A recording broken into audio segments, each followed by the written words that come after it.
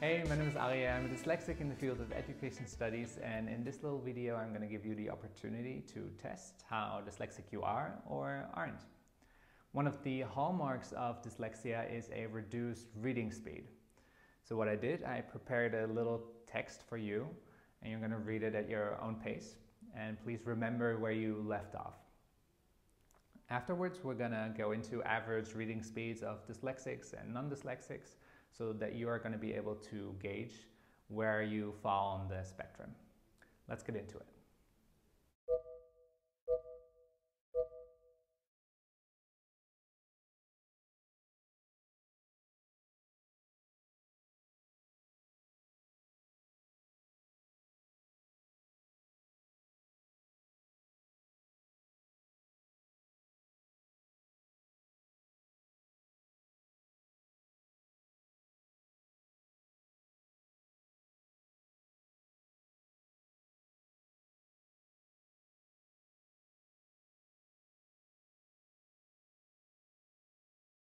So I just gave you exactly 30 seconds time to read through this text.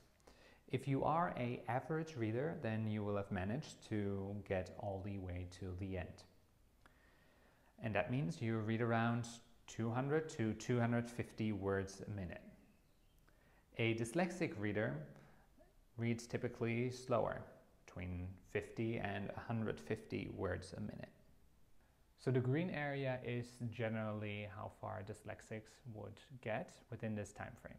I, for example, was able to read up until the word become, which means that my reading speed is quite average for an adult dyslexic. So if you just found out that your reading speed is actually not so fast, then I can tell you, well, there's hope.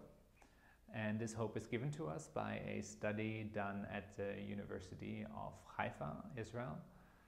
And there in 2013, they found out that also dyslexic adults can get up to speed to the point that they're not really distinguishable anymore from non-dyslexics.